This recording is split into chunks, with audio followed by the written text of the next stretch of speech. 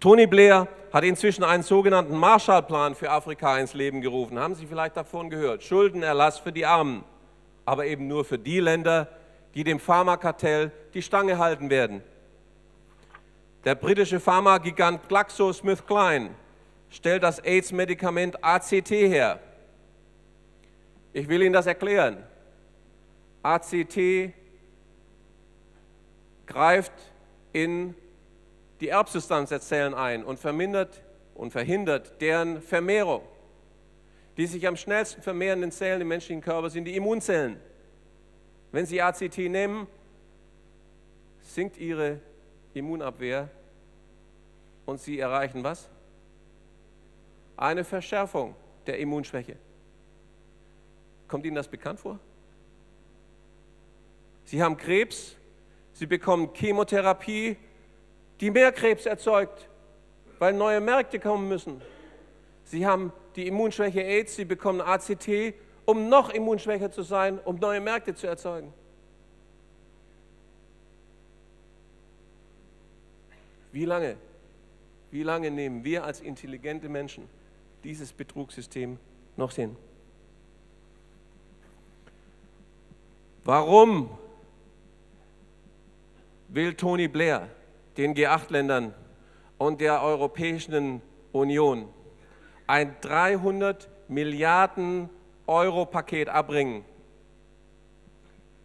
angeblich um Afrika zu helfen? Ganz einfach. Sprechen Sie sich die Alternativen herum, dass die AIDS, Immunschwäche und andere Infektionskrankheiten mit Hilfe einer Immunstärkung über Vitamine und Zellvitalstoffe viel besser in den Griff kommen können, ist das Pharmakartellgeschäft in den Entwicklungsländern tot. Sprechen sich diese Alternativen herum, befreit sich ein Entwicklungsland nach dem anderen aus der Abhängigkeit des Pharmakartells. Blairs Marshallplan soll diesen Dominoeffekt in letzter Minute noch verhindern. Verkauft wird es Ihnen als die Mutter Teresa aus London. Aber all dieses Geld des Pharmakartells wird nichts nützen. Dies ist Marietta. Sie war so schwer an AIDS erkrankt, dass sie nicht mehr zur Arbeit gehen konnte. Nach 2 Wochen intensiver Nahrungsergänzung mit Hilfe von Zellvitalstoffen war sie wieder so weit gesundet, dass sie ein normales Leben führen konnte, zurück zur Arbeit.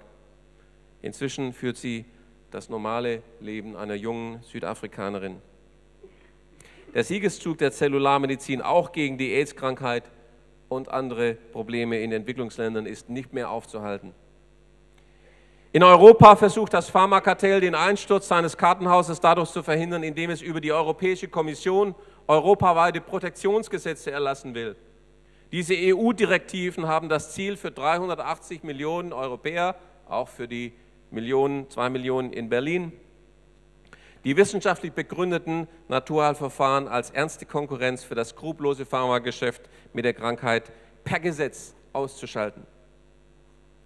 Um dies zu verhindern, haben wir ein EU-Referendum gestartet. Lutz hat es schon eingangs erklärt, mit dem Ziel, auf Grundlage der neuen europäischen Verfassung eine europaweite Petition einzubringen für den uneingeschränkten Zugang zu diesen lebenswichtigen Gesundheitsinformationen und Naturheilverfahren in ganz Europa. In dieser Situation haben wir, die Menschen in Deutschland, eine besondere Verantwortung, dafür zu sorgen, dass dieses skrupellose Geschäft beendet wird. Wir haben eine Verantwortung, weil unser Land jahrzehntelang Architekt dieses Industriezweiges und Mittäter war.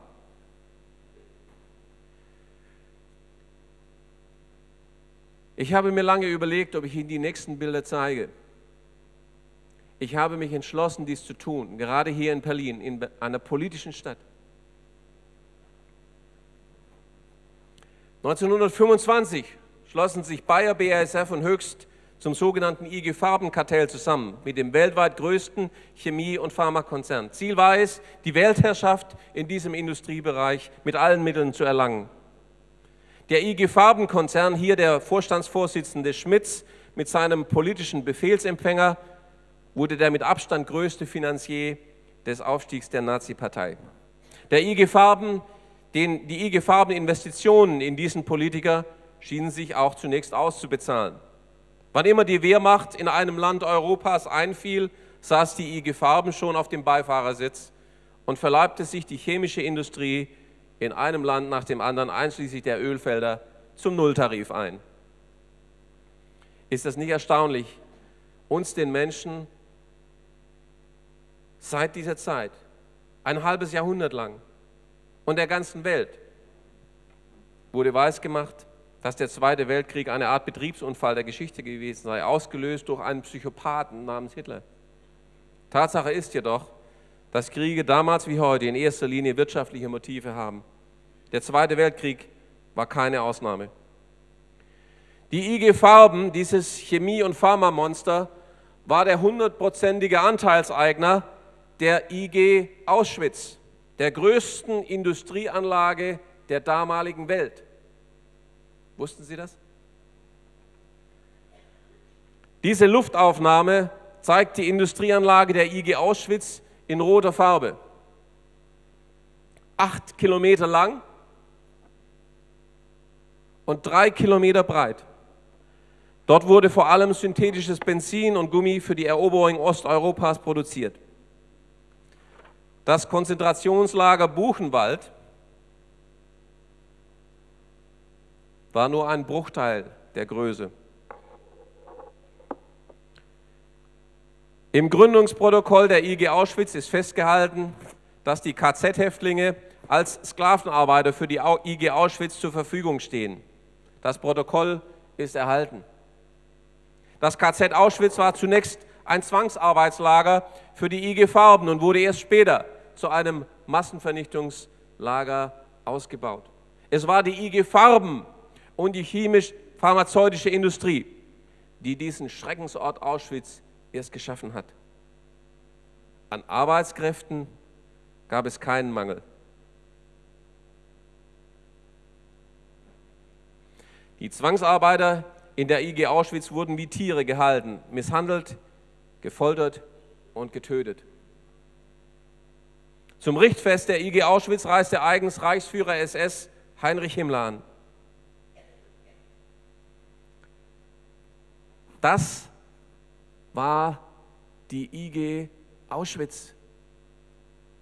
60 Jahre lang hat man uns diese Bilder nirgendwo gezeigt. Haben Sie sie schon mal im Spiegel gesehen? Haben Sie sie mal im Fokus gesehen? Haben Sie sie mal in der ARD gesehen? Haben Sie sie überhaupt schon mal gesehen?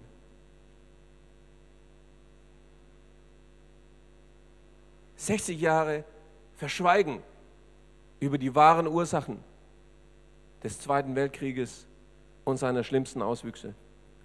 Wenn Sie die Gelegenheit haben, nach Auschwitz zu fahren, fahren Sie nicht nur ins Konzentrationslager, machen Sie sich die Mühe, die 7 Kilometer entfernte Industrieanlage zu besichtigen. Man sieht heute noch das Ausmaß dieses Komplexes. Damit nicht genug. Wir sprachen über Chemie und Pharma. Auschwitz, Dachau, Ravensbrück stehen für die Experimente an Menschen. Wieso machen Menschen Experimente an anderen Menschen? Weil sie Lust dazu haben, wie man uns einbläuen will? Weil das Sadisten waren? Die haben Geld dafür bekommen. Das waren Auftragsarbeiten für Sulfonamidversuche